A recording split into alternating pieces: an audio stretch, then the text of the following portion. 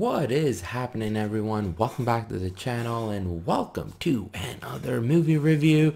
This time it's the Tomorrow War, starring Mr. Chris Pratt. Now, it was actually not a bad movie. I know you'll look around and everybody's like, this is this, this is that, it's not good. Honestly, it's a really enjoyable movie. Is it a great movie? Not at all. Is it a one-time watch? Yes, you're not going to watch it again. It's not something, it does not have the rewatchability that, the Independence Day, Armageddon, other movies like this, in a sense where it's like, stupid decisions, stupid stuff going on, but you just have so much fun. It's not like that, but for that one-time watch, you don't feel like it wasted your time. There actually is a really interesting storyline in there. I'm going to stay away from spoilers because I do think you should check it out. But there is definitely a heart in this movie. It's not just like stuff has been put together for the sake of a movie and you're like, oh, we'll just release it over the long weekend.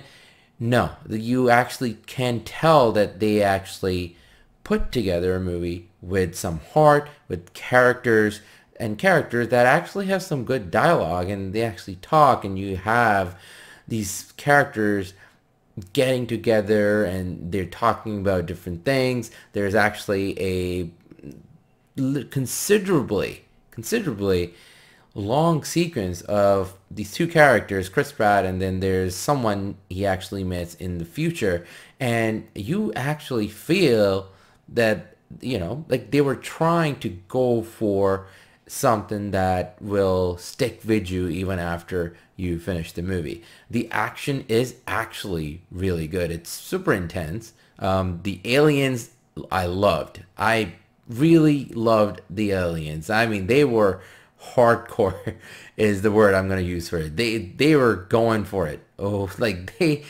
they did not see, they did not take any prisoners, man. They will go for you. It was those kind of aliens. The only thing though with that was that because there's no other story behind the aliens, where they're from or what's going on, you don't really get that fear from the aliens. Is that, like, in a sense, yes, they're scary, but that global catastrophe and the global shit just that's happening, you don't feel that. You don't feel that because really from the trailer though, it was kind of like, oh, this is gonna be a global thing. The movie is actually very linear. It's only following a certain amount of characters and that's it. You don't really see what's going on around the world. So there is that. I do wish there was a more of a global presence to the movie, whereas, like, you actually see the world and how is it being affected by this alien attack. You don't really see that. And the other thing, I actually am going to go on the good side, is that there are not a lot of characters. Usually in movies like this, if you remember even Battle Los Angeles, there was this like thing about like so many characters in there, and you're like, okay, this is gonna die now, he's gonna die now, she's gonna die now, and you go in numbers. Here you didn't feel like that. In the first act though, they actually got rid of it. Anything that it was in the trailer and you were guessing, that actually happens, most of it, in the first act, whereas like the second and third act, you're like, okay, then what is left to do? So that's where like the human characters and the story takes more of a place, and then you have the finale.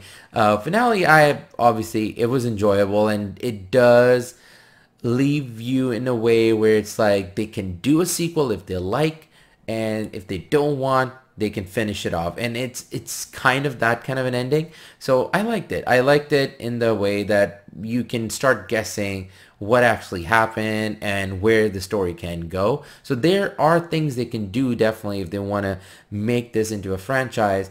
I think they can definitely make it happen, because the aliens actually, in their actual form and if like the physicality, I actually loved the way they moved, the whole aspect of them. I actually really enjoyed. So I would love to know more of a backstory to it. The characters were, good.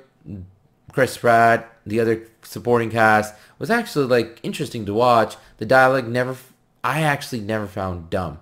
So hearing that this movie is such a disappointment, I don't think so. I think it's being like criticized so much because it's like, oh, it's stupid decisions and all. Well, duh, Armageddon and, as I said, Independence Day, like there's stupid decisions in all of those movies. Battle Los Angeles. So for a one-time watch, it's a good movie, and you can, watch it. It's not something you want to watch, but you can definitely watch it again if you're like, I'm gonna do something, I need something on the side here. I'm just gonna put it on. This is the movie you can do it. It's not something you have to worry about a lot. Good action, characters talking. There's a bit drama in there, but not too overloaded.